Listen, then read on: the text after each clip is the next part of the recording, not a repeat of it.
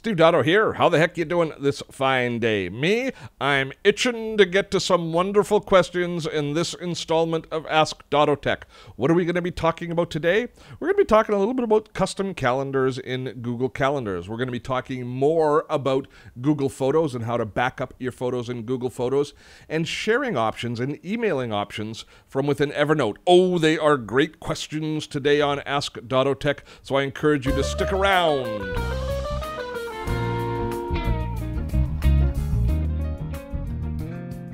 One of the things that we get asked a lot about is Google Photos, the relatively new photo synchronization and backup service from Google. And the question has been asked many times in the community about how to back up copies of your Google Photos so that you can have a local hard drive backup. I didn't have a great solution for anybody, but fortunately David Sloan has been following the conversation. David says, love your videos. Thanks, David.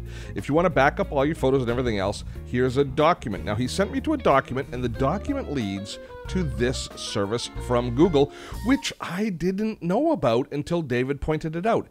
It's called Google Takeout, and if we take a wee gander at Google Takeout, look at what it allows us to back up onto our local drives. Wow, all of our bookmarks, our calendars, our contacts, which is pretty darn useful. And here we have all of your photo albums. So you can actually go here and you can download your Google data and store it on your hard drive. So if we choose this one here, let's just can I turn off everything? Select none. There it is. Let's just go to Google Photos and see what happens when we go and select that. And we go to the next one. We choose our format. Download it as a zip file, and then now we can create an archive of our photos. Pretty cool. Thanks so much, David Sloan. We will have links to Google Takeout in the notes. Before the next question, I thought I would show you how to ask questions of me for Ask Dotto Tech. Now, you're probably watching this video in YouTube.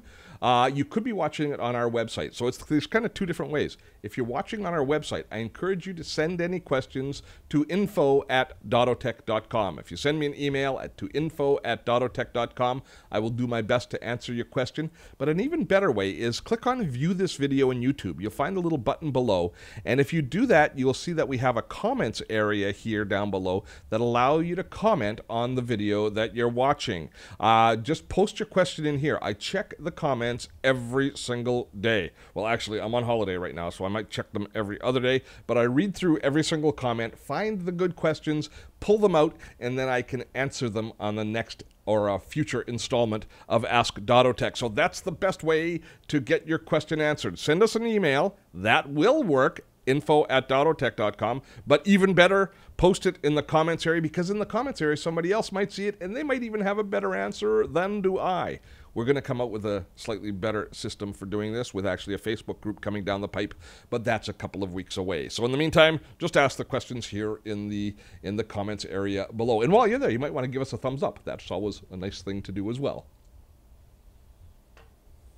As usual, quite a few questions about getting more out of Evernote. Now, Rex sent me a note that says he can find a fair bit of info on how to email documents into Evernote. Of course, anytime you're in your email software, if you're using the Evernote Premium version, if you want to take that email and store it in Evernote, you can just send it directly to an Evernote inbox. Been doing that for a long time, and Rex has discovered that it works very well for him. However, he says, he shouts to the heavens. However, what it does not seem to work so well for is emailing documents out of Evernote.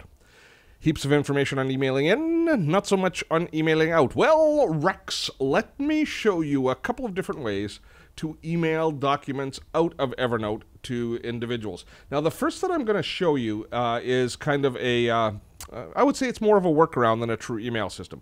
But that is using the sharing tool. So anytime you're in any document at all, so let's just grab a newsletter here. I got one of my newsletters that's in here. Let's just grab this. Let's say I wanted to email this document, this nice newsletter that I created. Let's say I want to send that to somebody. So I click under the share button at the top of the Evernote note field, and there I can copy the public link. This public link is basically a web address that allows people to view whatever document I have shared in their web browser, regardless of whether or not they have Evernote. So I've just copied that. Let me jump over into a web browser. Let me drop over into a web browser, and I'm pasting that URL. You see right here, the URL is pasted in the top, and I'm going to hit enter, and there, that document we can see in a web browser. Now, if people do have Evernote, they can save the document to Evernote, but they can view whatever document you are sharing using this technique of going share note. But there is even a more elegant way to do that, and it's kind of buried within Evernote. I don't know why they bury this so deeply inside Evernote, but it does even a nicer job, and it sends it out as an HTML email. Let's look at that same Evernote note, which is right here, and let's look at it here in the list, in the inbox within, or in the note list within Evernote.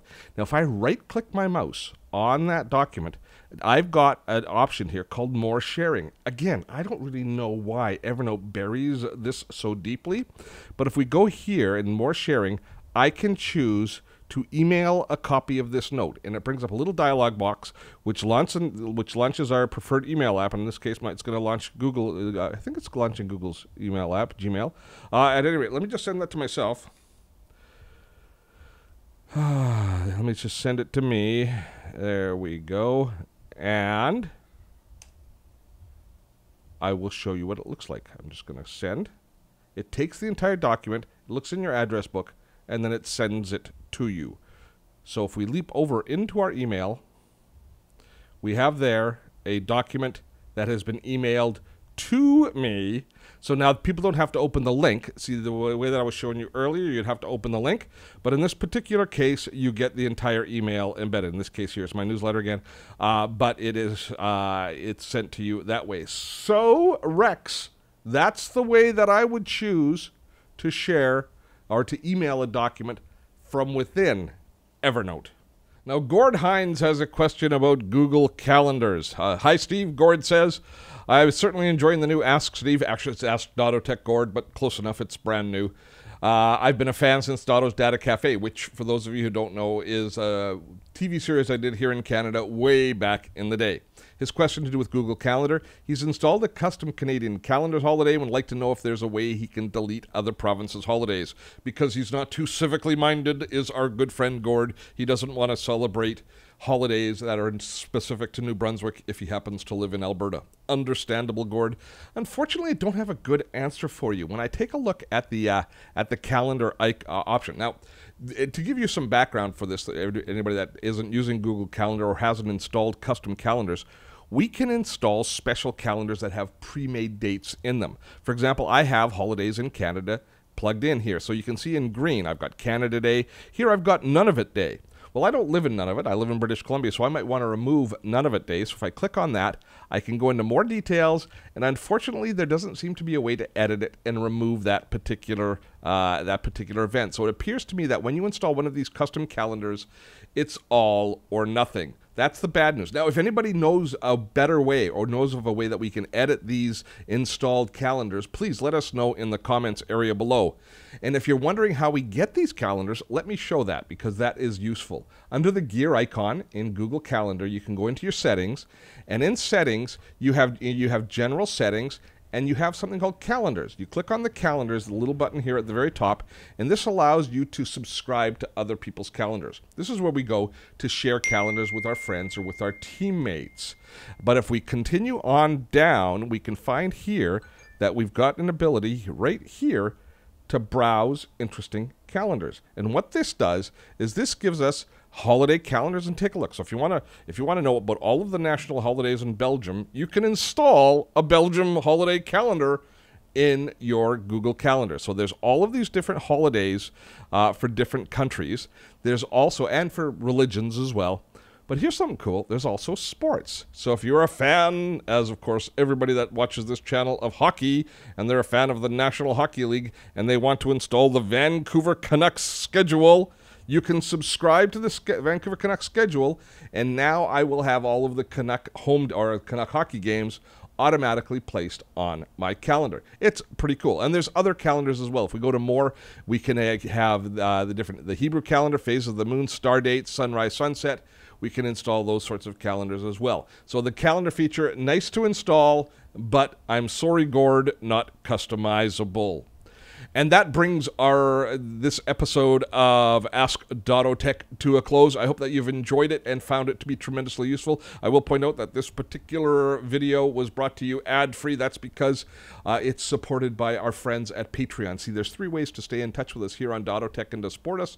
The first way is, of course, subscribe to this channel on YouTube. Secondly, subscribe to our newsletter, and then you hear about all of our upcoming live events. And third is you can support us fiscally through Patreon. It's a crowdfunding site where people who decide that they want to support Dotto Tech jump on board and support us. But it's not all one-sided. Oh, no, no, no. You help me create content, which is great, but you also gain access to some wonderful perks, including our courses. So I encourage you to drop by our Patreon page. That is it for this episode of Ask Dotto Tech. I encourage you, ask questions in the comments area in YouTube. I will endeavor to do my best to answer all of your questions. Until next time, I am Steve Dotto. Have fun storming a castle.